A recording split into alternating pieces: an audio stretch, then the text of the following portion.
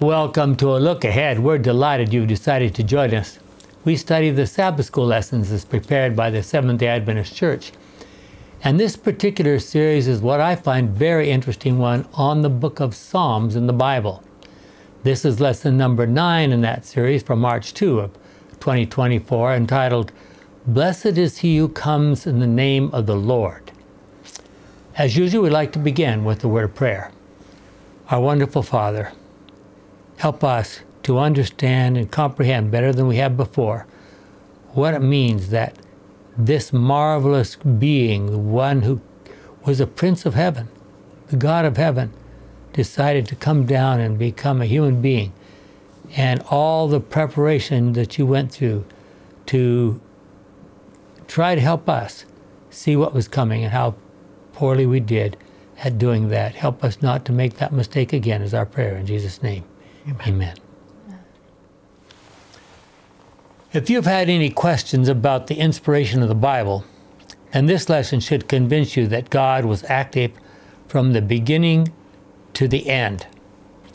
The psalm represents the future life, ministry, death, resurrection, and ascension of Jesus Christ so well that it is amazing. Jim? From the Bible Study Guide, these Psalms testify about Christ's person and ministry. Almost all aspects of his work in the plan of salvation are seen in the Psalms.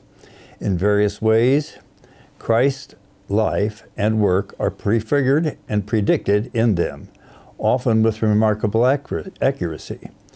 The topics revealed in the Psalms include Christ's deity, his sonship, his obedience, his zeal for God's temple, his identity as the Good Shepherd, his betrayal, his suffering, his bones not to be broken, his death, resurrection, ascension, priesthood, and kingship.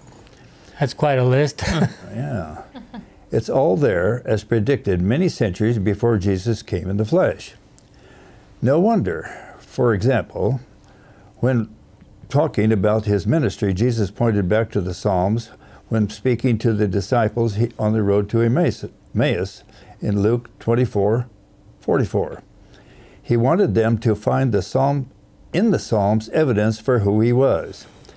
Some of the Psalms that have a typological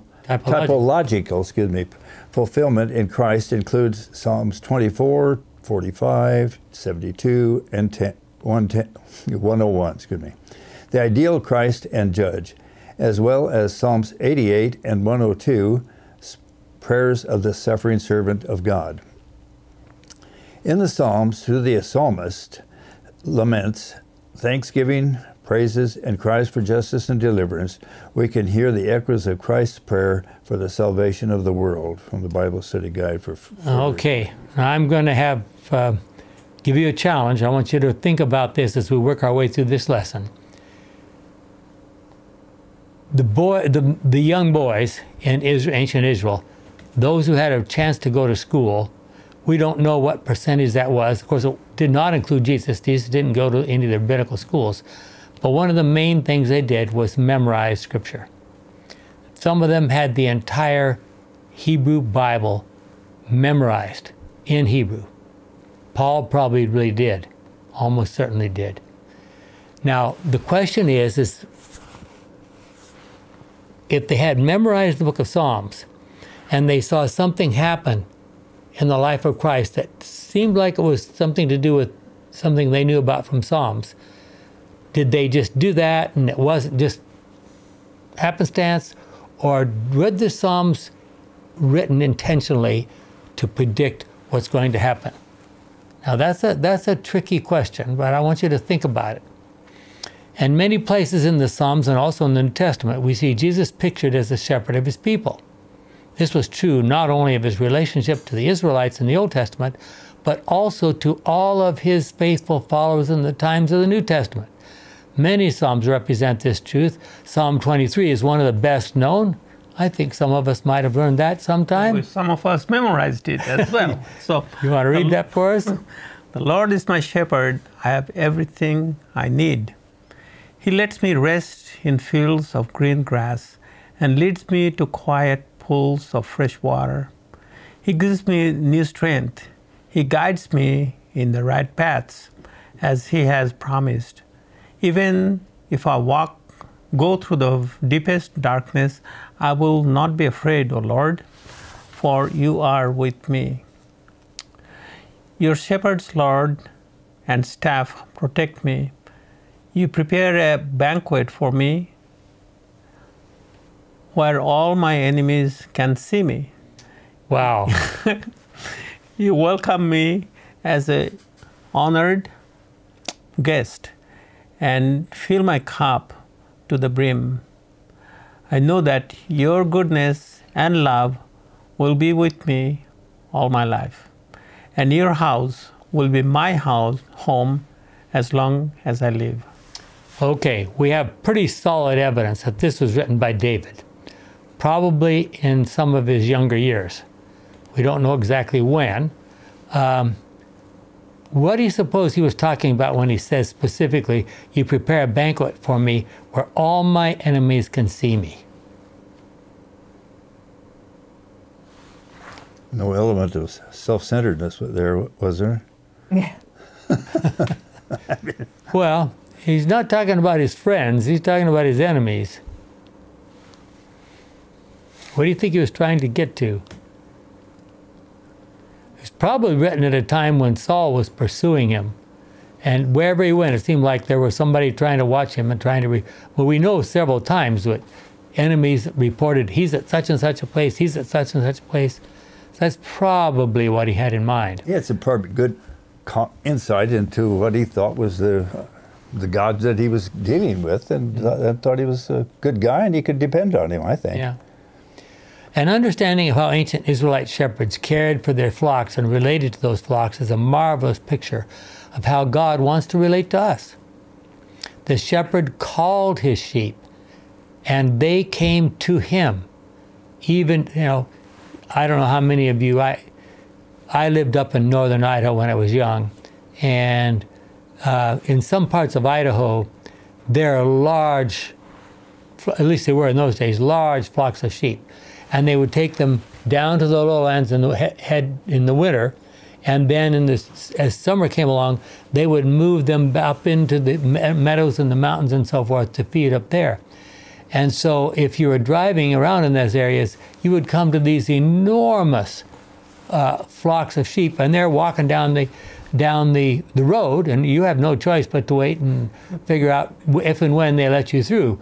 But what you notice, of course, is that those people had 2 or 3 dogs, and they kept, if any sheep got out of line, there was a dog right on them like this.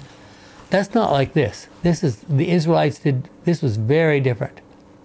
The guy would call them, he would walk out, and no matter, even though the sheep would sleep in a pen mixed up with all kinds of other sheep, but when that shepherd called them, they would come. Each one came to their own owner. And the shepherd slept at the gate?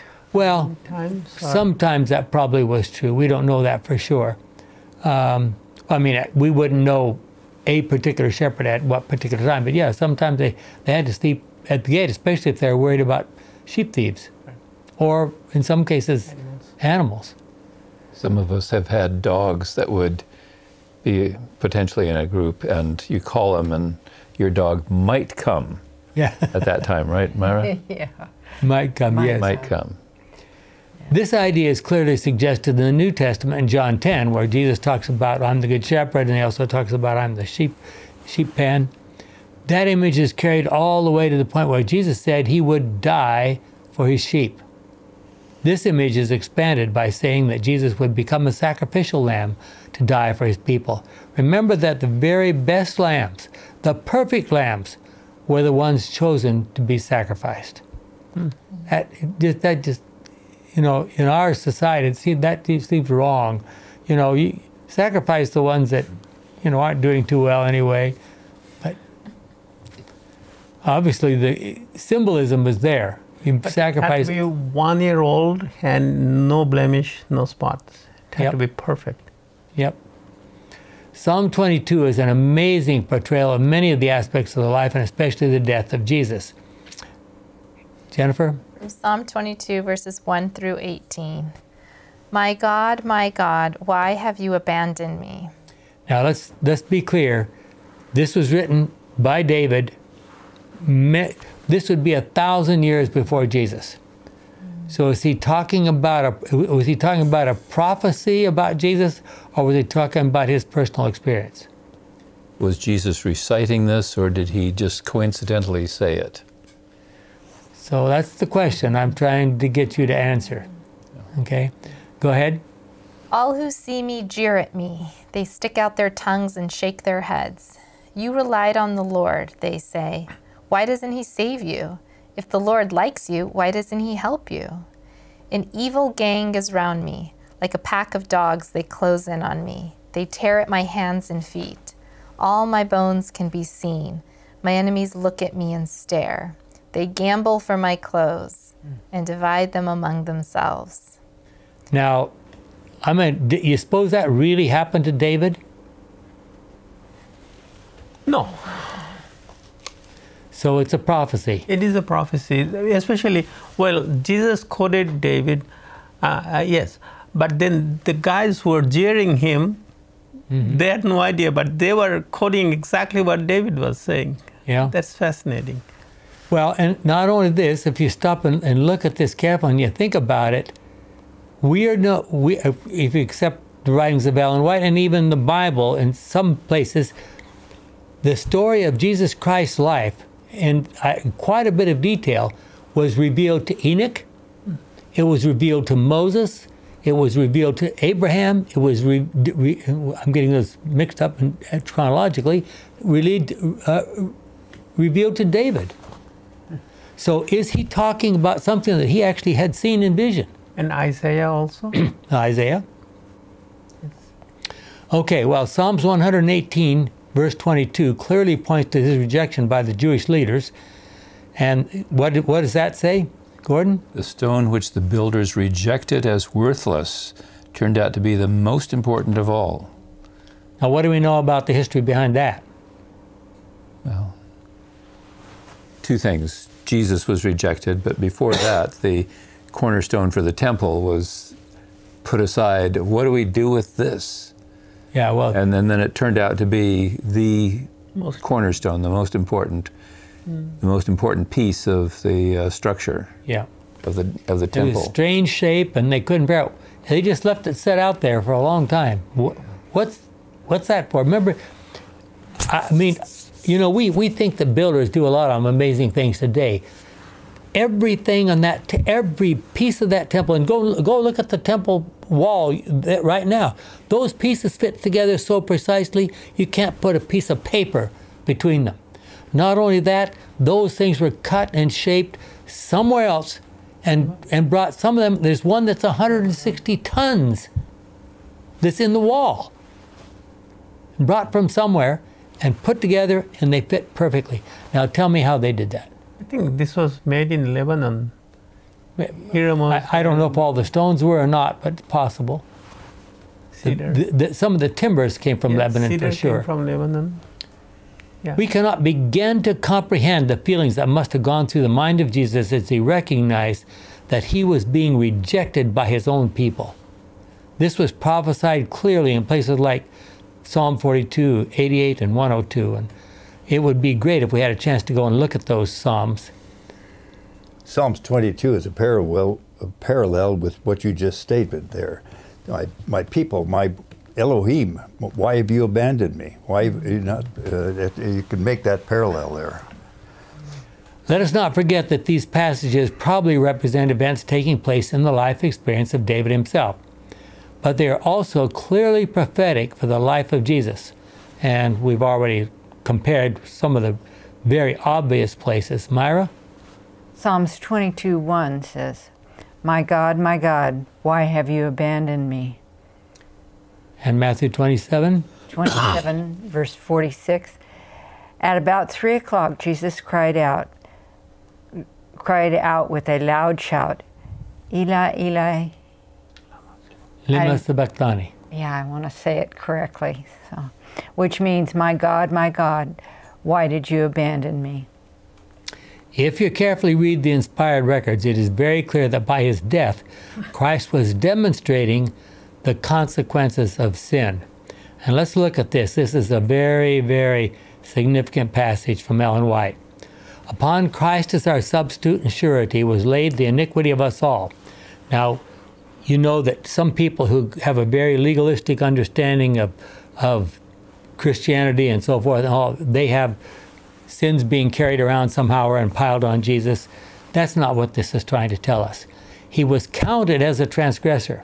Now, he was treated as if he were the chief of sinners, that he might redeem us from the condemnation of the law. And so what does that mean? Well, you can go back and you can look at the legalistic understanding, the legal, okay, he paid the price for my sins, which of course is the very popular way of looking at it. That's a pagan. Yeah, but the truth is that he said, okay, you have a choice. Here's what can happen to you if you choose to rebel against me, and here's what happens to you if you choose to follow me. The guilt of every descendant of Adam was pressing upon his heart. That doesn't mean each one of us is piling our guilt. It means it's the same guilt that we have was pressing on him. The wrath of God against sin, the terrible manifestation of his displeasure because of iniquity. And why does God hate sin? It takes us away from him. Well, it's self-destructive. Yeah, well, I mean, to put it in his terms, it would say it's killing his children. You know, how would you feel if somebody was killing your children? You know, I don't know how you can say it more blunt than that. Okay, the wrath of God against the sin, the terrible manifestation of his displeasure because of iniquity, filled the soul of his Son with consternation. All his life, Christ had been publishing to a fallen world the good news of the Father's mercy and pardoning love. And that's so apparent in all of his work. Salvation for the chief of sinners was his theme. It's available to all of us. But now with the terrible weight of guilt he bears, he cannot see the Father's reconciling face. Okay, now, without looking at what comes up next, was the Father there or the Father wasn't there? The Father was there. He was there. The Father was there, and and I don't know, you know, many centuries ago, they used to argue about how many angels could dance on the head of a pin. So I don't know how many, but God was there. Well, probably most of the angels from heaven were there. The devil was there with all of his angels. This is an all-out battle in the great controversy. Okay, the withdrawal of the divine countenance from the Savior in this hour of supreme anguish pierced his heart with a sorrow that can never be fully understood by man. So great was this agony that his physical pain was hardly felt. We should read that sentence several times a day and try to figure out what it means. Think what Jesus had already been through. I mean, the beatings in the back, and he's pouring blood down his back, and crown of thorns on his head, and all the abuse he has withstood. But now, his biggest concern now is he can't feel the presence of his Father. That was more serious to him than all of those other stuff. Okay, now how do we feel when we sin?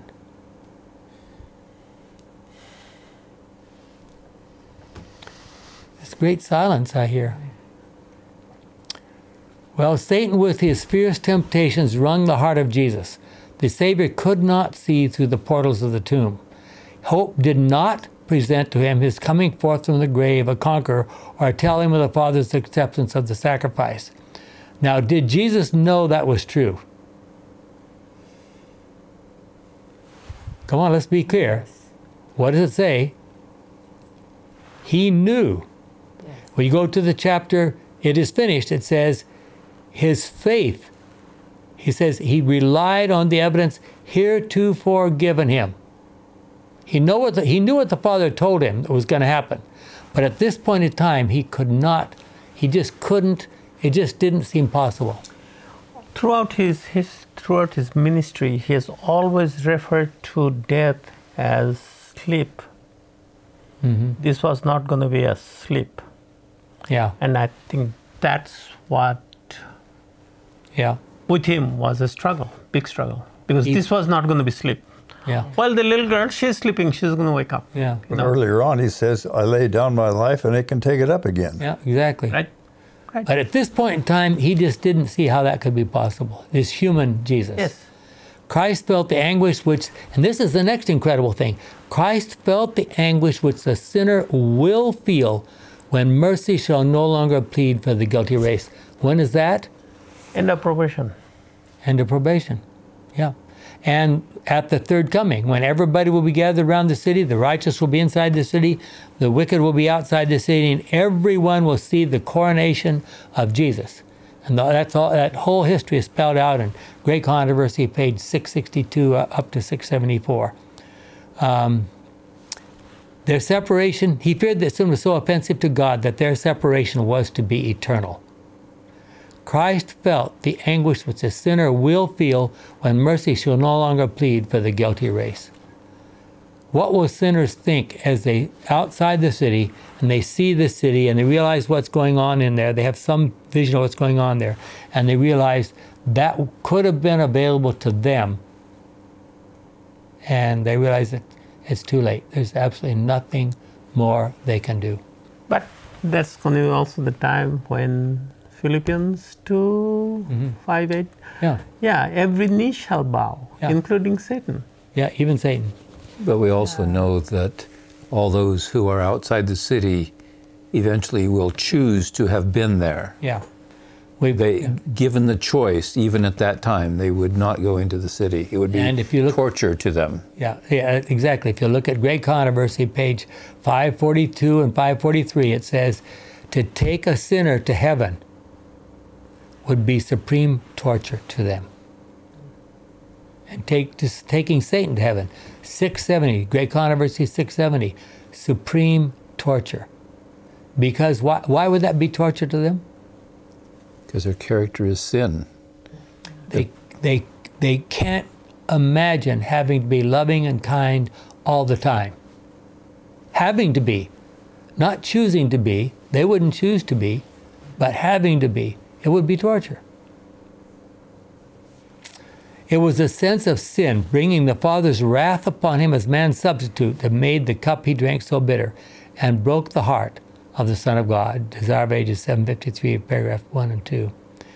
The imagery mentioned in Psalm 22 being attacked by strong bulls, roaring lions, and dogs is just a hint of what Jesus went through during those final hours. The image is even more impressive when we recognize that Jesus could have spoken a word and destroyed all his enemies. Just one word. Instead, he prayed for them, even the ones who were nailing him to the cross. I mean, this is just beyond belief. But the suffering Messiah shepherd will eventually rise to be seated beside the throne of God in heaven and become the foundation for our salvation. Jim? Ephesians chapter 2, verses 20 to 22. You too are built upon the foundation laid by the apostles and prophets, the cornerstone being Christ Jesus himself. He is the one who holds the whole building together and makes it grow into a sacred temple dedicated to the Lord. In union with him, you too are being built together with all the others into a place where God lives through his Spirit. Good News Bible. So what's Paul's image here? God is building a perfect, beautiful edifice, a building. And each one of us has the option of symbolically being a brick or whatever you want to call it, a building block in that huge edifice. Wow. Okay, well, go ahead. That was the end. As we have noted above, in the quotation from Ellen White, Jesus suffered the second death. That second death is what the sinners will die in the end, recognizing what they could have enjoyed in the everlasting kingdom and recognizing at the same time that they personally have separated themselves, that's Isaiah 59, verse 2, from God, While we recognize that the Father and the holy angels were close beside Jesus on the cross, he could not perceive their presence. Meanwhile, the devil was doing everything he could to convince Jesus that his death would separate him permanently from his Father. And I don't know how that grabs you. I mean, here's Jesus hanging on the cross. The Father is there with all the good angels, and he's restraining the good angels from saying anything to Jesus because he doesn't want it.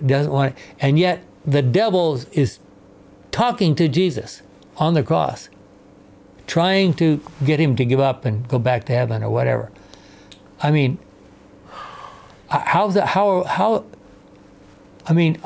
it just boggles my mind to think that was what was going on there. But that was the climactic event of great controversy between Christ and Satan as far as he was concerned. Yeah. Because we're still in it.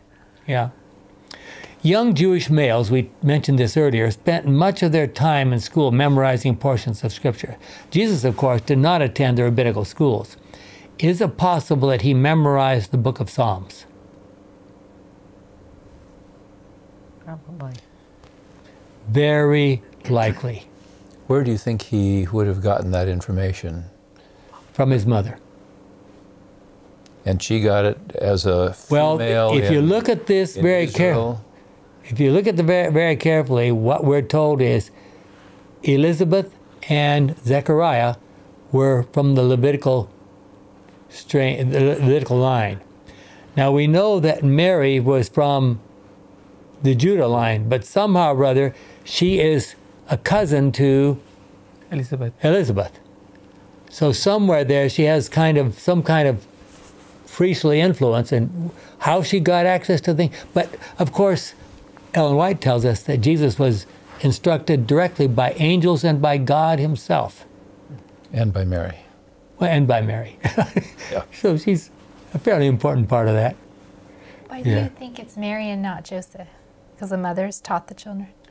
Well, I think they were focusing at that point in time on his very young years before he, Is this extra biblical, or I don't quite remember. Joseph was probably not in the picture for too long. Yeah. Well, what we do know is that he was there when Jesus was 12. Right. He was not there when Jesus was 30. Yes. And we don't know when it happened. What happened in between those 18 years. At some point he was gone. Jesus on the cross was ultimately demonstrating the truth about God's wrath. God's wrath is simply his turning away and loving, that should be turning away, I'm sorry, it says way, and loving disappointment from those who do not want him anyway, thus leaving them to the inevitable, deadly, and awful consequences of their own rebellious choices. As we know from the Old Testament, Satan did everything he possibly could to get the children of Israel to rebel against God's guidance. His care and his work as their shepherd, clearly the human component of the Davidic covenant failed. Now that's a fancy word and whatever. What do we mean by that? When we say the human component of the Davidic covenant failed, what do we mean?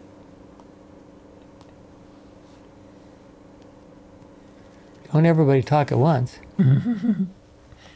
It means their side of the agreement, David and his descendants, they didn't do what they were supposed to do. Even if you go back farther than that, from Moses, the children of Israel in the wilderness didn't do what they were supposed to do. They just failed. Okay, Charles. Colossians 1:20, through the Son then, God decided to bring the whole universe back to himself. What? How much? All of it. The whole universe. Okay? Yes. God made peace through his Son's blood on the cross, and so brought back to himself all things, both on earth and in heaven. Good News Bible. Go ahead. Ephesians 1:7-10, for by the blood of Christ we are set free. That is, our sins are forgiven. How great is the grace of God, which he gave to us in such large measure. In all his wisdom and insight, God did what was what He had purposed and made known to us the secret plan He had already decided to complete by the means of Christ. This plan, which God will complete when the time is right, is to bring all creation together, everything in heaven and on earth, with Jesus as head. Again, Good News Bible. I'm going to interrupt there for a second. This is absolutely essential for us to understand. The plan of salvation must be big enough to include the entire universe. This is the whole... Something happened. Something is happening in the process of the plan of salvation that will impact the entire universe. Okay, read the next passage there. Ephesians 3:7-10. I was made a servant of the gospel by God's special gift, which He gave me through the working of His power. I was less than the least of all God's people, yet God gave me this privilege of taking to the Gentiles the good news about the infinite riches of Christ. Let me interrupt for just a second. Who's taking this good news to the Gentiles? Mr. Pharisee. Yes, Pharisee himself. Not too long ago I was at the Mars Hills, and I could just imagine this man standing there. And Mr. Pharisee himself. Yes. To this unknown God, let me tell you about that God, that I wanted to destroy this nonsense, and here I am speaking to you. Yep. Okay, go ahead. Yes, of Christ, and of making all people see how God's secret plan is to be put into effect. God, who is the creator of all things, kept His secret hidden through the past ages, in order that all at the present time, by means of the church, the angelic rulers of the powers in the heavenly world might learn of His wisdom and all its different forms. Okay, what could the angels who stand around God's throne possibly learn about God from us? That's what it says here. Well, to me, His love was put in the crucible, in the test tube, because without that, no one would understand what His love was all about. Well, these are some of the clearest passages in Scripture suggesting that the plan of salvation involves the entire universe. The beings throughout the universe are learning about God from us. What they're seeing is God's unbelievable forgiveness and care for rebellious people. But the sufferings and death of Jesus is not the end of the story, fortunately. As we know, He arose and returned to His position in heaven. And this is spelled out in considerable detail in Psalms. We unfortunately don't have time to read all those passages. Psalms 2, 110, 89, 110 again, so a number of passages, but let's see, where are we? Who's next? Jennifer? So from Psalm 2, verse 7, I will announce, says the King, what the Lord has declared. He said to me, you are my son. Today I have become your father. Good News Bible. Okay, so who's talking to who here? God the Father is talking. Okay. And who's He talking to? His Son. Jesus. Okay. Do we know for sure that that's Jesus? And if so, at what point? See, this is a huge theological debate. I don't know if you are aware of that, but at what point in history does God say to Jesus, you are my son? At the baptism, certainly. At the baptism, exactly. At the baptism. So what does this passage mean? When Jesus arose and ultimately returned to heaven, He was seated at the right hand of the Father. That is the side of favor. This is a new experience for the beings and the rest of the universe. Christ had given up His omnipresence and taken on His human form. So here's a human being seated at the right hand of God in heaven. He will maintain this link to the human family for the rest of eternity. And yeah. He's going to be the way he left this earth.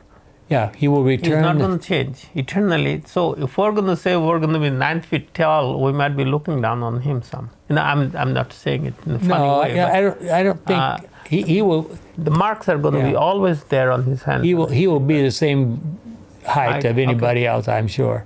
Everybody else. Right. But he's going to be cool, just like all of us. Yeah. He's going to have his human form. In ancient times, the utter defeat of an enemy is represented by the fact that the king of the conquering nation would sometimes, in the presence of a lot of other people, his soldiers, place his foot on the neck of the conquered king of the defeated nation. This is what is implied by talking about Christ conquering and making his enemies into a footstool. Any questions about that? And what is Christ doing now in the heavenly sanctuary? Because the story is going on. It's not, the great controversy is not over yet. While this is not the main focus of this lesson, Zechariah 3, 1-5 and Daniel 7, 9-27 make it very clear that Christ rises to take on his role as the King of the universe. He does that through his priestly ministry as represented in Zechariah 3, refuting Satan's claims against his faithful people. So the main job of Jesus in heaven now is refuting all of Satan's arguments, his claims, everything. Against us primarily, but against God, is the main thing. All the accusations that Satan has brought over the generations against God, Jesus is there to refute all those accusations. It's important to notice in this context that it is not the Father who is accusing his faithful people. It is Satan. Those accusations of Satan are answered by Christ. One further representation in this lesson that we need to notice is found in Psalm 110, verse 4.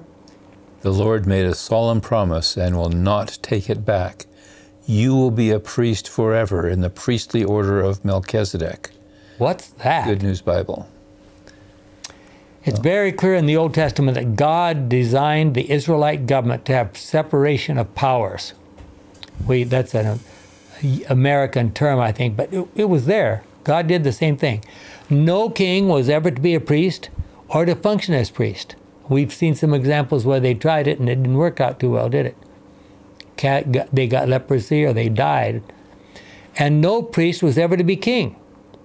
There was a further separation of powers when a prophet spoke out against both priest and king. So you could theoretically have three powers in opposition with each other going at the same time. But when Jesus came, even though he was from the tribe of Judah, and which tribe was that? The tribe of what? Of the kings. And thus he was not of the Levitical line. Instead, he was in the priestly order of Melchizedek, which, what does that mean? Well, what do we know about Melchizedek? From Genesis 14, he was a priest and a king. And he was not an Israelite. Not an Israelite. Way before Levi, so it couldn't be a descendant of Levi. Christ was not to be an earthly priest who would eventually die and end his ministry. He was to be a priest forever, to match his kingly rule forever. Furthermore, unlike the earthly priests who had to offer sacrifices for themselves before they could minister to the people, Jesus Christ was holy, faultless, sinless, and could offer himself as a sacrifice for the sins of all men because he was a perfect sacrifice. Hebrews 7, 20 through 28, if we had time, we would stop and read it. In other words, Jesus will become not only our Savior and priest, but also our eternal King. Mrs. Myra? White says in Desire of Ages, page 24 and 25, by his humanity, Christ touched humanity. By his divinity, he lays hold upon the throne of God. As the Son of Man, he gave us an example of obedience. As the Son of God, he gives us the power to obey. It was Christ who from the bush on the Mount Horeb spoke to Moses, saying, I am that I am. Thus shalt thou say unto the children of Israel, I am, hath sent me unto you. Exodus 3:14. This was the pledge of Israel's deliverance. So when he came in the likeness of men, he declared himself that I am, the child of Bethlehem, the meek, the lowly Savior, was God manifest in the flesh. 1 Timothy 3:16. At Christmas season every year, we hopefully hear the song, Mary, Did You Know? Yes. And there it is. Yeah. Imagine holding that tiny baby, feeding him at the breast, and saying, this is God Almighty. It's something a mother cannot comprehend. Yeah. Yeah. Even less so a father. Yeah. And to us he says, I am the good shepherd. I am the living bread. I am the way, the truth, and the life. All power is given unto me in heaven and in earth. John 10:11, 6:51, and 14:6. Also, Matthew 28:18. I am the assurance of every promise. I am not afraid. I am, be not afraid. Yeah, You left out one key word in there. that's right. This study should raise some significant questions in your mind. One, how has God demonstrated his unwavering faithfulness to his covenant despite the people's unfaithfulness? Think of how many times God came back, was faithful, etc., despite their rebellion. I mean, they tried every corruption you can possibly, and false religion, the fertility cult, I mean, just through the Old Testament. What reassurance does that bring to God's struggling children today? Two, how does Christ's unique and superior priesthood, according to the order of Melchizedek, strengthen the certainty of salvation for God's people? So, if he's king and priest, I mean, he has all the authority, he makes all the decisions, he has the ability to do it. I mean, you know. Three, the Gospels show that many messianic promises in the Psalms were fulfilled in Jesus Christ. How does this demonstrate the veracity of God's Word? Why must we resist any and every sentiment that tends to weaken our trust in God's Word? I mean, to see those, and you could spend hours doing this, looking at the parallels in Psalm, even if you only call them parallels, in Psalms and the life of Christ. They are just unbelievable. What great consolation can we get from Christ's words, all power is given unto me in heaven and on earth, Matthew 28:18. How do we apply this promise to our own experience? What are we supposed to be doing with this all-powerful stuff? Tell the world. That's what he told us to do. Clearly, it has been demonstrated in this study that Jesus Christ is the center of the entire biblical record. Jesus is portrayed as the Good Shepherd, the suffering Messiah, the Son of David, the King Eternal, and the Heavenly Priest. That's kind of all comprehensive, isn't it? These ideas are clearly presented in Psalms and are perfectly reflected in the ministry of Jesus.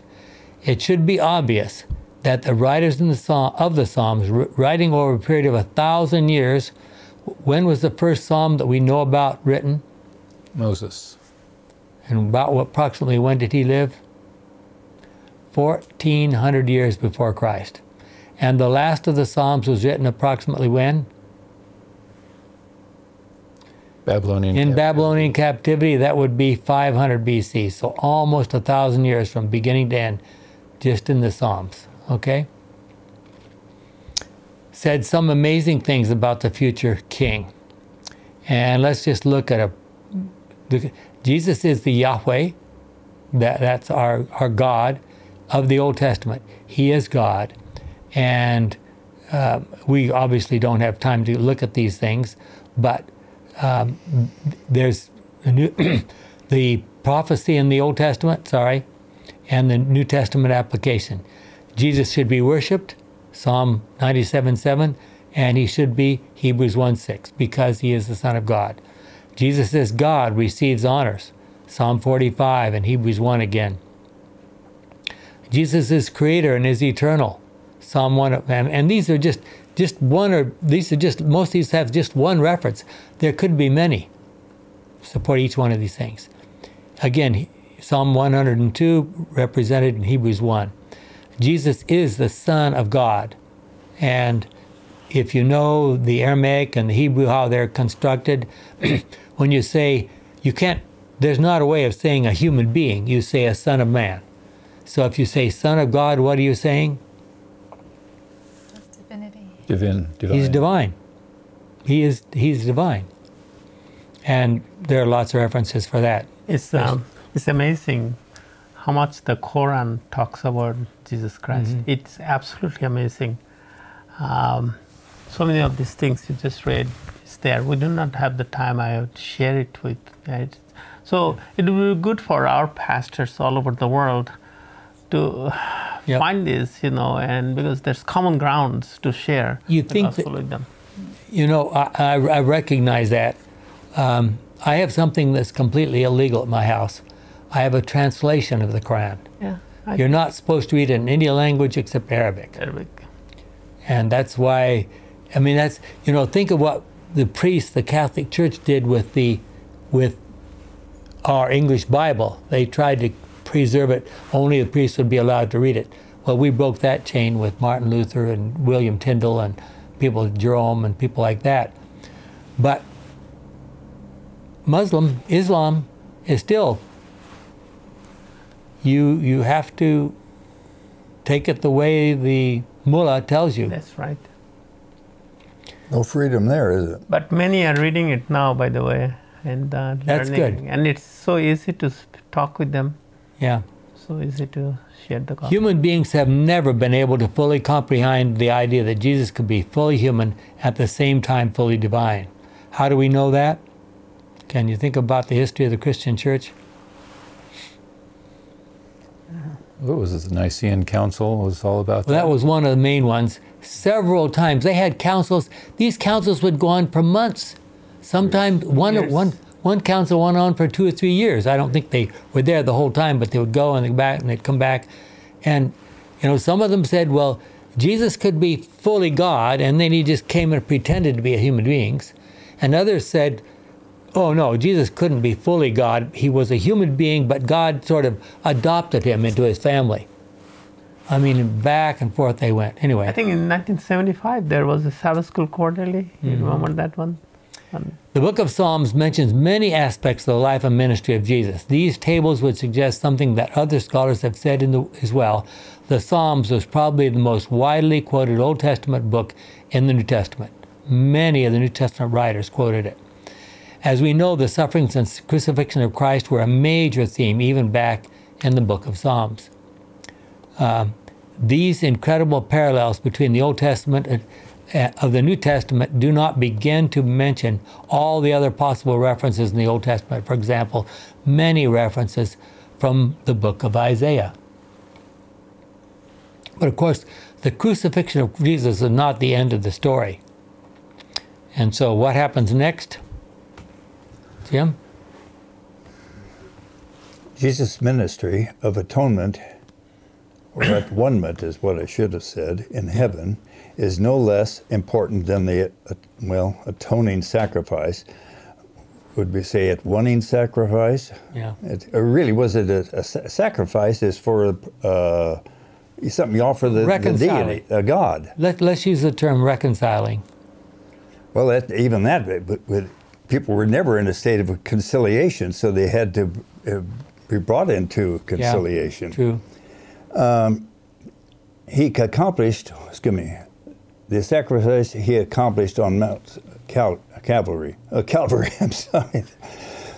Thus, it is no coincidence that among New Testament writers, Psalms 110 is the most quoted or alluded to passage from the Old Testament. Okay, let's halt for just a second. Why do you think that is? That's a little bit of a difficult passage. That's the one that says, today you are my son, basically. And why would the New Testament scholars be, many of them, quoting that? The New Testament writers. Yeah, New Testament writers, yeah, right, correct. Why would they be quoting that passage? It's a direct suggestion that Jesus Christ, the human Christ, was a divine being. Mm-hmm. Okay? Okay, case in point, Psalm 110:1 is used 17 times in the New Testament, and there's all the places mentioned. Obviously, we wouldn't begin to have time to read all of those. Let me pick one, Luke 20. Well, here, that's the Lord said to my Lord, sit here at my right until I put your enemies under your feet. Okay. I was going to look at this one, Luke 20. For David himself says in the book of Psalms, the Lord said to my Lord, sit here on my right until I put your enemies as a footstool under your feet. David called him Lord. How then can the Messiah be David's descendants? And this was a question just tied the Pharisees up in knots, because in their thinking, you know, if you are a descendant of somebody else, there's no way you could be superior to that person. No way. If you're the son, you know, the adults and your ancestors are almost like gods, you know. But very quickly though, if Jesus came in the big home somewhere, even though in the lineage of David, I think some of them would give him second thought. This guy, no way, kind of thing. If that makes sense, you know. I mean, he was Mr. Nobody. Yeah. Okay. Well, Hebrews 10 verse 4 is quoted a total of 4 times in different places. How many of these passages were used by Jesus in his explanation to the 2 friends on the road to Emmaus? If there's this many passages that we have found just in this lesson, we've just scanned over so many of them, what do you suppose Jesus was doing on the road to Emmaus? Gave them the best Bible lesson, history. I want to hear that story. I want to hear Jesus tell those 2 men. I'm looking forward to that one. Let us summarize by talking about the different attributes of God which are mentioned in Psalms, which are appropriately applied to Jesus Christ in the New Testament. Charles, I think that's yours. Is it? Okay, I'll read this one then. The heavenly ministry of Jesus, along with our understanding of his work on our behalf, is central to our daily spiritual experience as Christians.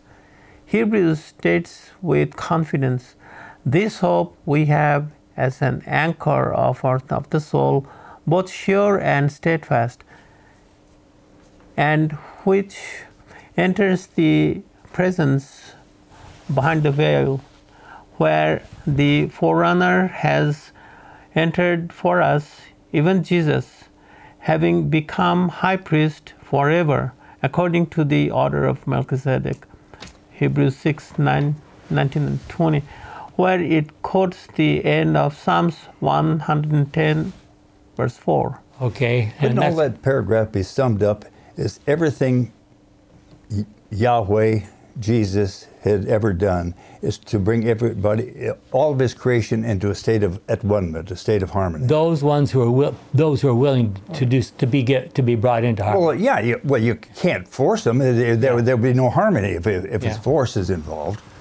Okay, and another table here, which obviously we don't have time to spend going through this, but Christ's incarnation and complete offering, Psalm 40, Hebrews 10, zeal for God's house shall consume Jesus, Psalm 69, John 2, Jesus shall open his mouth in a parable, Psalm 78, Matthew 13 is a whole chapter full of parables. Jesus shall feed the people with the bread of heaven, Psalm 78, and John 6. I mean, just amazing. Jesus is the cornerstone, Psalm 118, 22. We read that passage. And of course, many places in the New Testament. And we just mentioned the ones in the Gospels. What about Ephesians? We read that already. Children shall praise Jesus' works in the temple, Psalm 8 and Matthew 21. And then another whole section on Jesus' suffering, prophecy, betrayed by his close associate, Psalm 41, John 13. We know about Judas. His enemies give him gall and vinegar to drink when he thirsts. Psalm 69 and Matthew 27. He is forsaken by God, Psalm 22 and Matthew 27. Mark 15. God is mocked, Psalm 22 and Matthew 27. His enemies shake their heads at him, Psalm 109, Matthew 27. They defy Jesus' faith. They divide his garments. I mean, it just goes on and on and on, all this stuff. Jesus becomes a reproach to his friends, Psalm 88 and Luke 23. Jesus utters his last words, Psalm 31, Luke 23. His bones are not broken, 34 and John 19. His body will not decay in the grave, Psalm 16 and Acts 2 and Acts 13. I mean, and that's not, now his exaltation to heaven. We don't even have time. We're running out of time.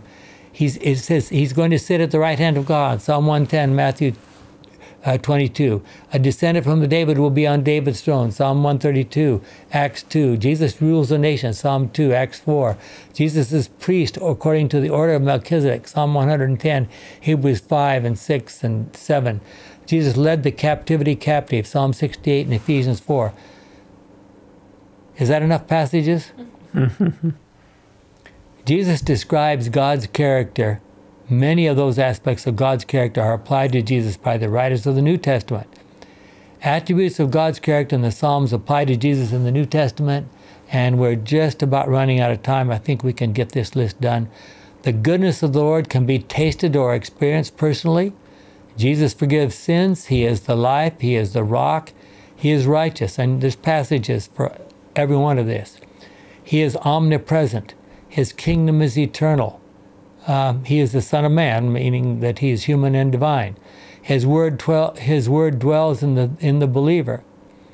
Psalm 24, verse 7 to 10 is a portrayal of the reception that Jesus receives and will receive when he returned, or did return and will return to heaven. Look at that.